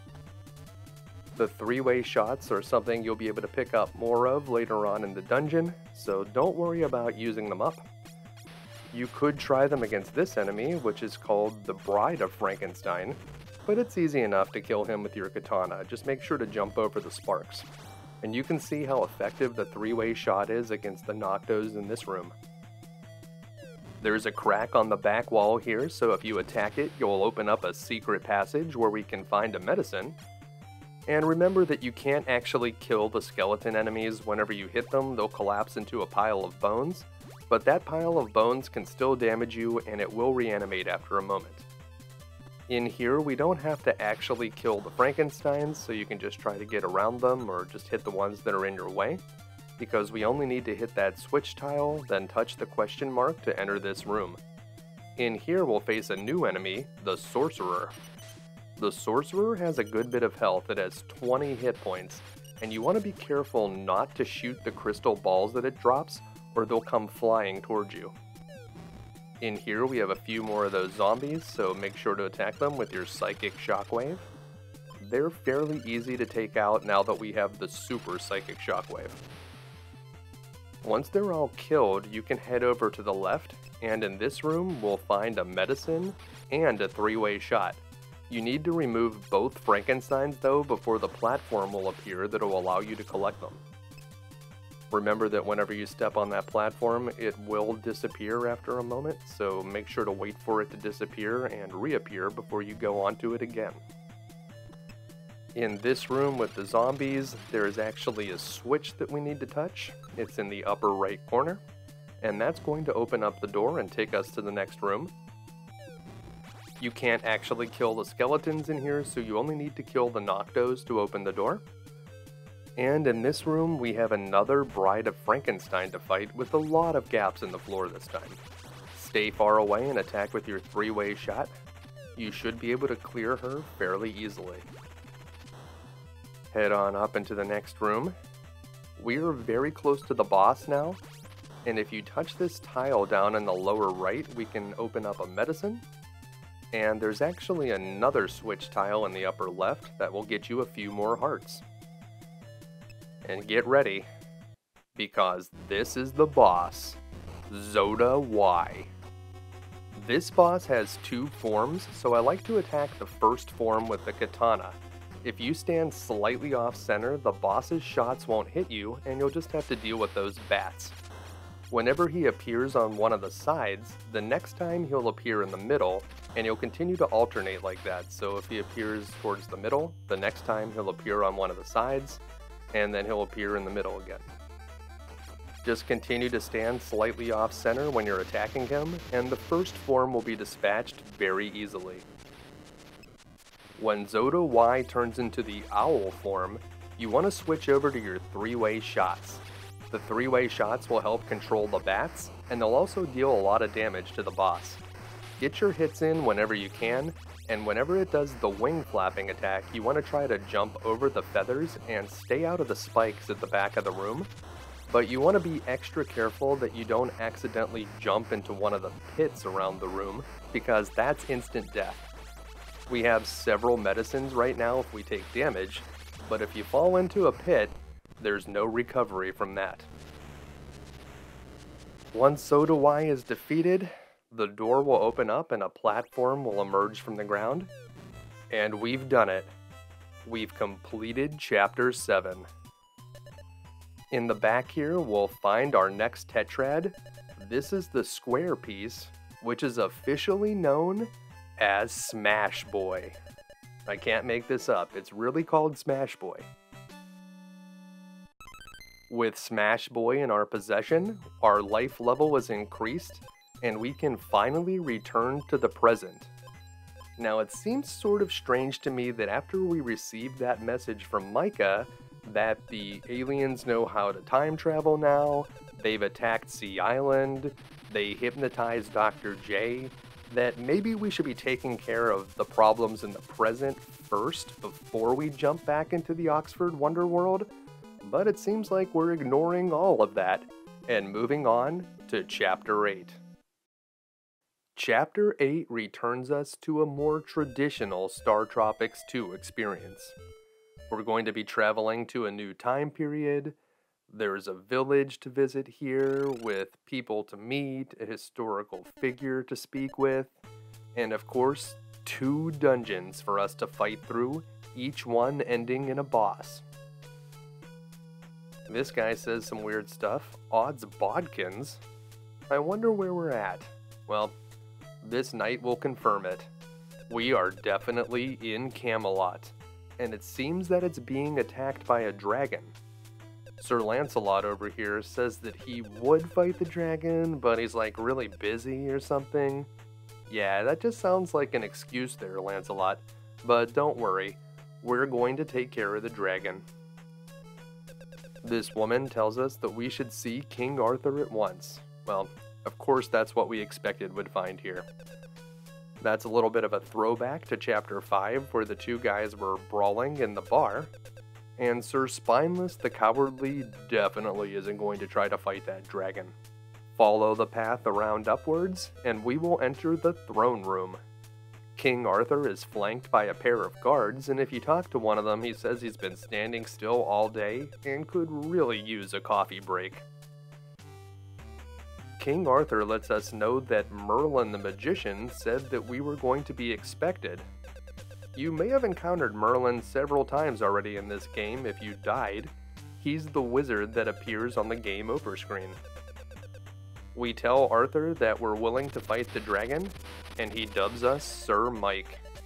Whenever we become knighted, we actually gain a level of life. Pretty nice. Arthur is the only person that you actually have to talk to in the castle, and once you've spoken to him, you can exit, and you'll be able to move up north past this purple knight that's blocking the way. There's nothing more to be found here, so just follow the path north and enter the first dungeon. This dungeon is much shorter than the one that we just went through. In this room, there are 3 blue blobs to kill. They have 3 health each, but after you kill the first 2, make sure you're in the upper middle when you kill the 3rd one, because you'll immediately be sucked through the floor, and you want to land on that platform so that you can hit the switch and pick up the medicine, or move on to the next room, whichever you want to do. These skull enemies are technically called bone spitters, and you don't have to kill them to be able to get out of this one. Up here we'll be able to hit a switch so that we can go back into the blob room, and we want to finish it the same way that we did before. Take out the first two, and make sure that you're standing in the upper middle when you kill the third one. This time though, instead of trying to get the medicine, which won't be there anymore, you want to just head through the door at the top of the room. Be careful where you kill these skeletons, remember that the pile of bones can still damage you, and up here we'll be able to get another medicine. Make your way back the way that you came. You can jump diagonally to get around the bones, and you want to go around these cow skulls to the upper left. In this room, we just want to go around the Bride of Frankenstein, try not to get hit by the sparks, and when we come through this way, these skeletons are actually a bit easier to avoid because there's more space on the platforms here. So just jump on up, and before you take out this Bride of Frankenstein, you may have noticed that there was a medicine down here, so you'll want to grab that and then come up here and fight the bride. This is another one of those situations where you're going to be sucked through the floor whenever you kill the enemy, so you want to be in this general area when you take him out. Head on up into this room. In here we encounter some new enemies called Silver Knights. They have 13 health and they will occasionally shoot projectiles at you whenever they flash, so just be ready for that, you can jump over them. In this room you want to move quickly through the arrow tiles so you can get past those spikes, and you want to take the upper path, then the lower path here. This time we want the lower path, then the upper path. And in the last one of these rooms we want the lower path, then the middle. And at the very end here we can pick up 4 hearts in case you were damaged, because it's time to fight the boss, the Knight Rider. That sure doesn't look like David Hasselhoff. You want to come to this spot right here, about 4 arrow tiles near the door, and whenever you see the knight turn around, that's your cue to hold up and start attacking. Do not try to attack this guy diagonally. It looks like that's what's happening here, but I'm actually holding up. If you want to attack him from the top, you need to hold down. If you try to attack him diagonally, your shots will always miss. So make sure you're holding up when you're attacking from the bottom, or down when you're attacking from the top, and you shouldn't have a lot of trouble defeating the Knight Rider. Like in many of the other chapters, there's a short cave here that connects one dungeon to the next one, but before we actually go into the next dungeon, we're going to finally meet with Merlin. Or maybe we've actually met with him already. It seems that he's been appearing to us in different animal disguises. Now, they don't say this explicitly, but in the instruction manual it says that Dr. J got the Oxford Wonder World from a wise old man, and I have to speculate that it was probably Merlin, perhaps in a different disguise. He tells us that we need to find the final tetrad, and he gives us the most powerful magic attack, the Ultra Psychic Shockwave. The Ultra Psychic Shockwave requires 10 red hearts to use, and it deals a little bit less damage than our katana, but the amount of range it has is amazing. This thing shoots clear across the screen. It is by far one of our best attacks. These purple Noctos only have 3 health and are essentially the same as the blue variety, but if you kill them all, it'll open up a secret passage on the left side where we can get some 3-way shots, as well as a medicine. Once you have those, there's actually another switch tile in this room in the lower left corner, and whenever you hit the question mark, you'll be able to head through the top of the room, where you'll find another treasure room, and in this one we can grab a second medicine. Pretty nice. Head back the way that you came, and when you go back into the room with the purple Noctos, you simply want to take the door at the top of the room, although if you took some damage while you were trying to get the medicines, you may want to collect the hearts now. These enemies are called rockers, and whenever you kill them, they'll flash orange and then shoot in 8 directions, so try to take them out at far range and you should be fine. This giant blob has 16 hit points, and whenever you kill it, it'll split into 3 smaller blobs. If you leave the giant blob on the screen for too long though, it will start to shoot at you, so you want to clear it as quickly as possible. This orange monster is called a Zoda-saur, and you can jump over the projectiles it shoots, but it can only shoot in the 4 cardinal directions, so if you attack it diagonally at an angle, you should have no problem taking it out. There are 3 Silver Knights in this room. Try to stay far away from them as you attack with your Ultra Psychic Shockwave, and jump to avoid the projectiles if they get too close. In this next room we hit a checkpoint, and using our 3-way shot we can quickly take out these blob enemies, and open up the path through the top of the room. There are 2 of those giant blobs in here. You want to attack them one at a time so you don't have a ton of the smaller blobs bouncing around, but this time you may have to deal with the fact that the giant blobs can actually shoot at you. Once they are all defeated, the door will open, and we will be able to move on, but if you want to grab some hearts real quick, there is a switch tile in the lower left of that array. Over here in this room, there are 3 of those rocker enemies. Remember, when they turn orange, they're about to shoot in 8 directions, so either get away from them at that time or be ready to jump. Make sure to get over those spikes, and in this room you want to wait until the platform is close before you walk onto that orange one, because it will disappear out from under you. You should be able to get these hearts fairly easily, and then you want to hit the switch tile up near the door. Afterwards, you'll have to get back onto this platform, jump over the spike fence. Remember that you have to hold to the right whenever you jump over it or you'll fall. And be careful not to walk off the edge of the moving platform.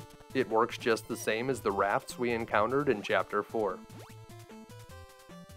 There's another new enemy type here, the Gold Knight. These have the same 13 hit points that the Silver Knights do and can also shoot at you in the same way.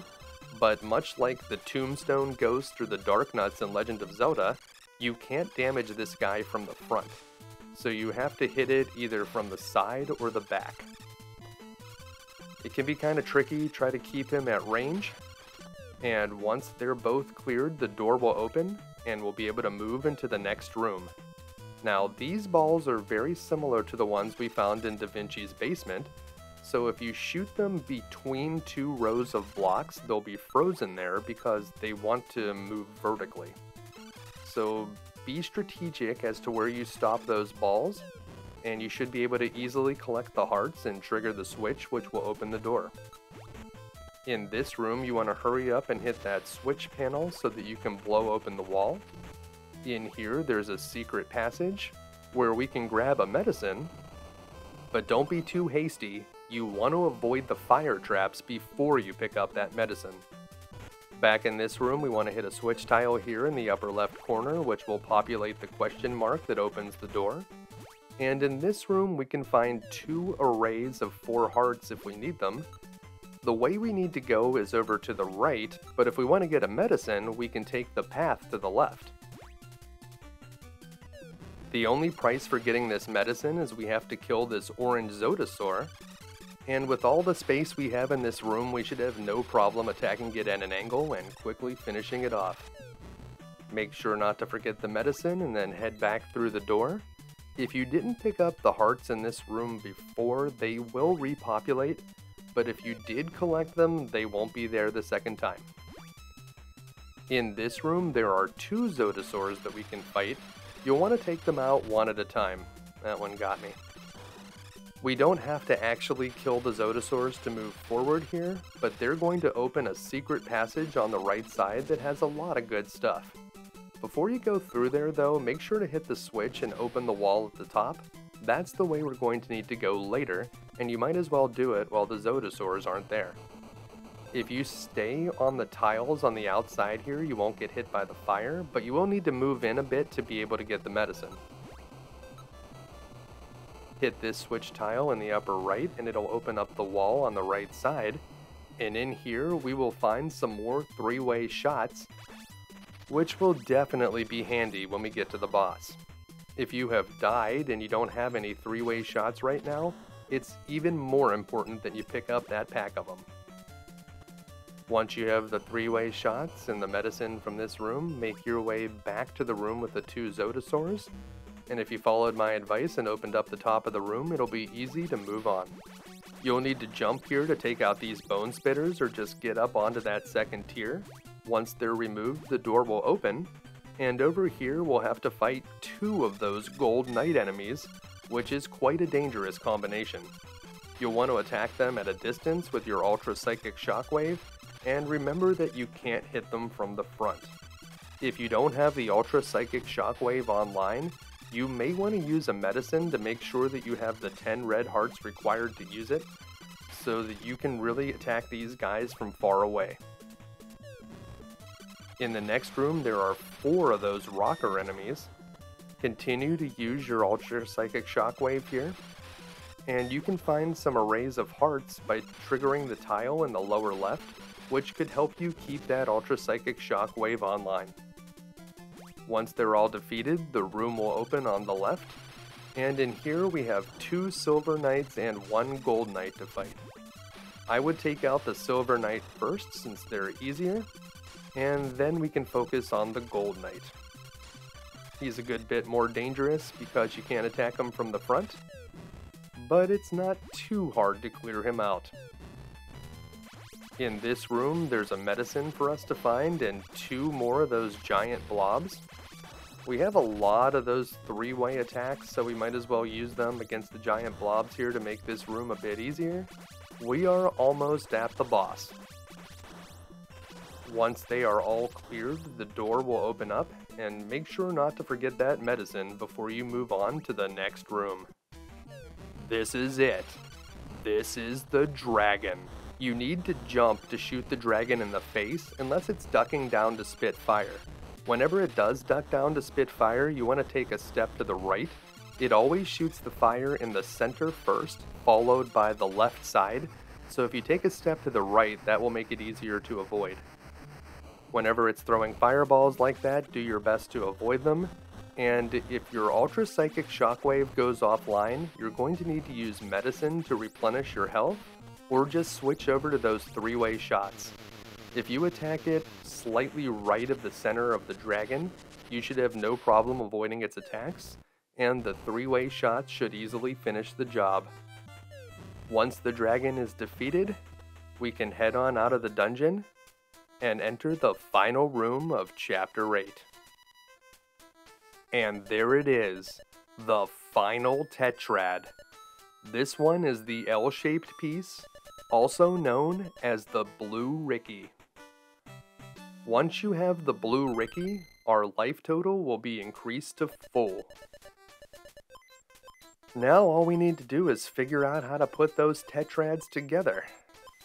Unfortunately, it doesn't seem like Mike Jones is much of a Tetris expert though, so he may need to ask for help from someone else. Once you have the Blue Ricky, make your way outside of the dungeon, and we will return to the present. Back in good old 1994, we get another telepathic message from Micah. She must have been a little bit too subtle last time, because it doesn't seem like Mike really got it. This time she really hammers the point home. We need help at Sea Island. And then it appears that the Oxford Wonderworld can actually transport us to another place in the present. Is there anything that this magic book doesn't do? It reminds me a little bit of Penny's computer book from the old Inspector Gadget cartoon that always seemed to be able to do whatever she needed it to. Chapter 9 is the final chapter. This is it. And it's a throwback to the original game. We appear on Sea Island, and I think they programmed the entire thing, although you can't access very much of it. All you want to do is make your way to the town of Coral Cola, where we will be able to enter the Sea Island Tunnel. Everyone in Coral Cola has been turned into a wild boar, And there's a trick I'm going to show you in the final dungeon to skip the final boss. If you want to do that, you want to talk to this fisherman guy from the left side right after one of the boars moves. And then you want to hurry on into the stairway immediately after you're done talking to him. That'll help set up the trick. If you just want to finish the game normally, none of that stuff is important. This is the game's final dungeon, and I really like what Nintendo did here. They brought the two games full circle and recreated the first level of the original game using the engine from StarTropics 2. In here, you only have to kill the blob that started in the lower left corner to open the door. And in this room, you don't actually have to kill any of these Raditz enemies. They have 3 hit points and are fairly easy to get rid of, so just take out whatever ones are in your way, and jump across these tiles. You want to make sure that you're holding left so you get a full jump each time, and the switch tile is over there on the far left, which will create the question mark that will open the door. In here, you only have to kill the Raditz enemies. You don't have to kill the Nocto to be able to open up the door. We can grab some 3-way shots in here and you'll trigger the door tile at the bottom, and there's also some hearts up at the top if you need them.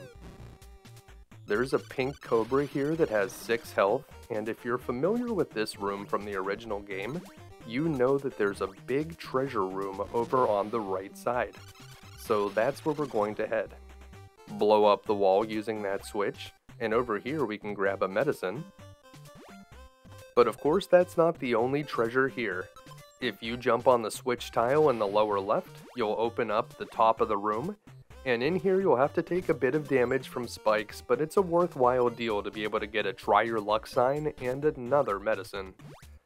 Make your way back down. There's no instant death trap room this time, and you'll want to come back to the left of this room. This time we want to open up the door at the top of the room, which will take us on to the final room before the boss. So just hit the question mark down here and go up through the door. In the next room, you only have to kill the bats. That will open the door. And in the next room, we'll fight the first boss here, which is the zombie sea serpent, and there's actually a way to skip this boss. Watch this. This trick is not too difficult to perform, and I'm going to show it in slow motion. You just get on that left platform and get into the upper right corner of it. As soon as you get hit, you jump diagonally up right, and when you stop flashing red in mid-air, you need to tap right. That part is very important. If you mess that up, you'll fall in the water and die. Now, the regular method, use your 3-way shot and stand in this position to get a few hits in early, and then go over to the left platform and attack him from this position. If you jump back to the middle platform, the serpent will certainly open up in a place where you'll be able to hit him from the left platform again. So just wait until he opens his mouth, then get back to the left platform, attack with your 3-way shots, and very quickly this guy will be defeated. He's not that difficult. But that's only the first boss here. Oh, we are far from done. We've made it to the checkpoint here, but the rest of this dungeon is a boss gauntlet. Make sure to get these 3-way shots here, and also grab this first medicine. We're going to take the arrow tiles at the bottom so that we can collect this medicine, and as soon as we get to the next screen we need to start jumping so we don't miss the second medicine down here. Come on down to the bottom, and we can jump around here aggressively to be able to get both of these medicines. This is going to be good. We may need all these medicines because we're going to have to fight a whole bunch of bosses up ahead, so do not miss out on your opportunity to get these. In this room, there are 2 more medicines, and there are spikes that are closing off the room, which seems bad, but if you actually just jump back, you won't be able to go far into the previous room, but you will be able to reset the spikes. Then you can just jump across them safely and head on up through the door, where you will be sucked through the floor and into the first room of the boss gauntlet. The bosses are a bit more difficult this time, but we're armed with the Ultra Psychic Shockwave. For Yum Yum, you want to take one step to the right and start attacking rapidly, and as soon as he gets into the right corner, you should be able to finish him off with some diagonal shots. You can jump over the bubbles that he shoots, but from those two positions, you should be able to kill Yum Yum quite quickly. He doesn't sit there and munch on a boar this time though.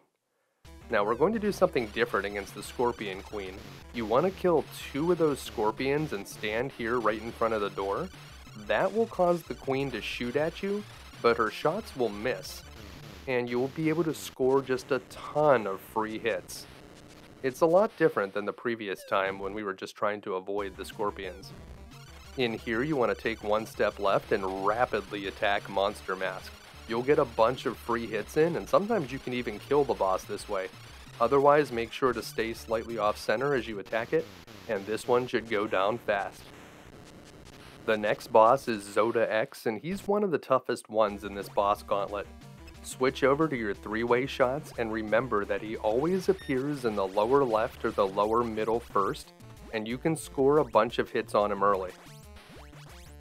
Then do your best to avoid his attacks. Remember that you cannot shoot through the fire attack, but you can get a lot of hits in whenever he does that wave of skulls.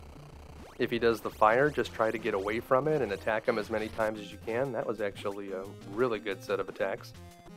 And you should be able to finish him off fairly quickly. If you shoot close with a 3-way shot, you may be able to even score multiple hits, which can finish him even faster. Head on up through this room, and we're going to be facing the Masher Miner again. Remember to quickly attack as soon as you enter the room to get in a bunch of free hits with your Ultra Psychic Shockwave. And you need to avoid the rocks, so try to navigate around them and attack the miner from as much of a distance as you can. He actually moves very quickly, so you don't want to collide with the boss. In the next room, this is where we're going to do the final boss skip trick if you want to attempt it. This one's a little bit harder than the Sea Serpent skip that we did before. The first thing we need to do against Zoda-Y if we want to do the skip is to kill the first form of the boss, and we want to make sure that we kill it when it's in the middle somewhere. Remember that Zoda-Y will always appear on one of the sides, then the middle, then one of the sides again. He alternates between the two. He can start anywhere at the beginning, but after that he always commits to that pattern. So if he's on one of the sides, just wait for him to disappear and reappear again to make sure you can kill him in the middle. And then we're going to do the most difficult part of the trick, which is this void jump. If you can do that, you can get over to the other side. Now I'm going to show that in slow motion so I can explain what we did, but let me show you the rest of the trick here. If you take a bunch of damage and don't have the Ultra Psychic Shockwave, you should use some medicine until you have it again, and just keep attacking from this left side until the boss is defeated. And once he dies, you want to get into the far left corner, right in this spot. When you drop down, you're going to hold to the left, and then make a diagonal move, and then go down a little bit. And that will take you outside, and this is the end of the game. We've completely skipped the last 2 bosses of the boss gauntlet. So here it is in slow motion. You go to the top of the screen, down and take damage, then you do 2 big jumps up, and turn to the side and shoot. Then you're going to hold pause. Hold it in until the game actually pauses, then you're going to unpause and hold up and jump, and as soon as you jump, you hold pause again, and then when you unpause, you should hit the boss. Make sure you do it right in front of the boss, and if you do everything completely correctly, you'll be able to get over that long gap and make it to the other side. The rest of the trick is easy. You just have to kill the boss and get into the lower left corner so that when you drop through the floor, you end up in an out-of-bounds area, which will allow you to screen wrap to the left. So just walk to the left, then walk down left diagonal, and slightly down, and you should find your way out. Never jump whenever you're down in that screen with the dragon, or you could cause the game to crash. Now here's the regular way to fight Zoda-Y in the boss gauntlet. Remember to always stand slightly off center when you're attacking him, and his shots won't be able to hit you. You can also try to get him when he's on the sides from a diagonal. And now we're going to fight the owl form, but we're not on the other side anymore. So just try to keep up the heat with a bunch of psychic shockwave shots. Stay far away, and remember to be careful whenever you're jumping to avoid hitting the spikes in the back of the room, that you don't accidentally jump into the dark space where you'll fall in and it'll be instant death. We were able to collect a lot of medicines before the boss gauntlet, so don't be afraid to use those if you need them. It's always better to refill your health and keep your Ultra Psychic Shockwave online than to have to try to do some other stuff to make up for it. The next boss is the dragon, so I am going to use a few medicines before I go down there. We're going to fight him the same way. You want to stand slightly to the right of the dragon when you're attacking him, and he always shoots the fire to the middle first, then the left, then the right. And when he gets to the bottom of the screen, he's going to do that flying attack where he drops a bunch of fire on you. And it's fairly hard to avoid. If you need to use your three-way shots against this guy, those are also very effective. You won't really need them on the final boss, which is the next one that we're about to fight, so feel free to use them up here if you need to. It is always nice to have those available though if you want to have them for fighting Zoda-Z. Once the dragon is defeated, we're going to head out through the door. Don't use any medicines here because we're going to get an item called Vitamin X, which will refill us to full health. So save your medicines for the final boss. We're about to get a full refill here. The question mark will open the door, and the Vitamin X will fill us up to full. This is it. This is the final boss, Zoda-Z. You can only attack the light pink Zoda spawn, and the other ones will definitely get in the way. Those guys can deal a lot of damage if they get on top of you and start hitting you, so you need to be careful here. Once the pink one is defeated, the boss will be formed, and you want to stand right in this position and start attacking. He's going to shoot at you, but he won't hit you, and your shots will hit him instead. Now you need to just try to avoid him and attack him with the Ultra Psychic Shockwave. But you want to watch out for that attack which shoots the large orbs. If you get hit by that, it won't deal you damage, but it will turn you into a wild boar temporarily, and you will not be able to attack the boss. This is only the first form of the boss, so once he starts exploding, get into position to attack him, so you can get some free hits as soon as the final form appears. This one does a lot of the same stuff that the first form did, but he has a few new tricks also. There are 3 other attacks that this Zoda can do, and he got me with the wild boar thing, so now you can see what that looks like. You can still jump while you're a wild boar, you just can't attack. This attack is difficult to avoid. He makes some lightning bolts come down, and then they explode with like crackling fireworks. Whenever he punches the ground, 2 flames will appear. You just want to get out of the way of those because they will move quickly horizontally. With this one, you're just trying to avoid the lightning bolts and jump over the electrical bursts. And the last attack that he does is he'll start spinning around and he'll become invincible temporarily, and he'll just try to ram his body into you. So here it is. I wanted to make sure you got to see that attack. You just want to stay away from him while he's doing this. This one's not too hard to avoid, and whenever it starts winding down, you should have a good chance at attacking him. And that's it. Zoda-Z has been defeated, and we have completed StarTropics 2. Sorry, Zoda. You won't be getting any revenge today. So just hop on up and out of this dungeon, and in this room we will find the missing alien children, including our friend Micah. It doesn't look like Zoda was fattening them up to eat them, so that's good. But they're still happy that we saved them. They want to make sure that the people of Coral Cola are okay, and so if we head over to the left, this dungeon will fade out, and we'll be back in Coral Cola. As soon as you speak with the chief, the ending will begin, so if you want to talk to any of your friends from Coral Cola, you need to do that before you go in there.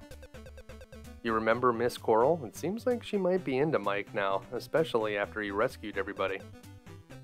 This guy actually enjoyed being a wild boar. And if you remember the first game, you know if you talk to this pig, it'll turn around and shake its butt at you, and you can still do that in StarTropics 2. This woman's going to roast that pig for our victory, and she thinks that we're some kind of barbarian for liking our meat rare. I don't know about eating pork rare, I don't think that's a good idea. This guy wants to know how to use the Ultra Psychic Shockwave, and in here we can talk to Micah, who has some nice things to say to us. But to finish the game, we need to go and talk to the chief. You remember this guy? He gave us our first yo-yo in the original game. He says that he's quite good at Tetris, so let's see what he can do with those tetrads. Once you talk to the chief, the control is pretty much out of your hands now. All we can do is sit back, relax, and enjoy the cheesy ending. Get that Rhode Island Z in there. The best piece, the hero. Then the Cleveland Z over on the right side. And now it's time for Smash Boy. Get in there, Smash Boy. And the last piece, of course, is Blue Ricky. With all the tetrads combined, they begin to flash.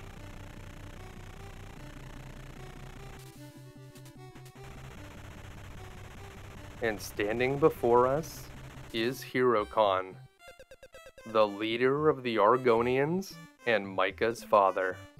We thought this guy was dead.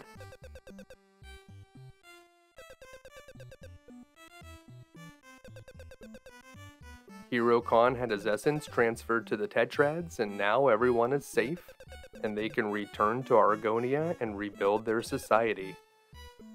Sadly, they don't even offer to let us come and check out Argonia.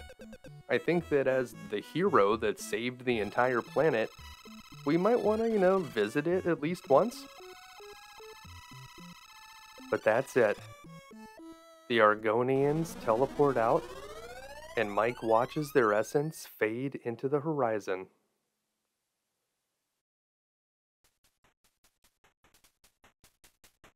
Roll credits.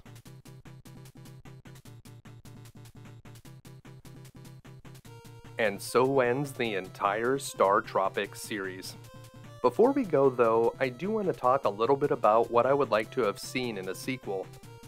I'd love to see someone like WayForward or Intercreates or any of those companies come out and actually make a StarTropics 3 or some kind of StarTropics reboot. And the kind of game that I'm envisioning is one that has more of an open world feel to it. It should still have retro graphics, either 8-bit or a 16-bit style, but there would just be a very large ocean that we can explore in the subsea, and there would be tons of islands where we can go in, and there would be dungeons or action scenes, and would find new weapons, new abilities for the sub, the ability to dive or teleport or maybe to shoot things with it. If anyone out there wants to make this game, feel free to steal my idea. I just think that if they made the overworld lean a little bit more in the Zelda direction, that kind of game would just be amazing. So please, steal my idea, shut up and take my money. I would love to see a StarTropics 3 someday. Somebody out there make it happen.